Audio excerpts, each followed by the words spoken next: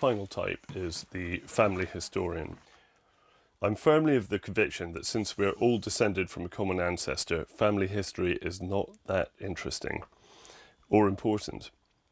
So what if your great-grandfather was shot in the arse by a stray bullet at Ypres? If he'd discovered a cure for Weil's disease, or worked out the solution to Fermat's last theorem, then history would make sure of his place in it. The truth is that most of us live pretty unremarkable lives, and while it's nice to think that your progenitors did great things, they probably didn't. There's really nothing to be proud of in having a family tree. There's far more to be proud of if you've actually planted a tree. From my experience in the shop, people who study their family history are usually doing so to make a point, and it's usually a fairly petty one.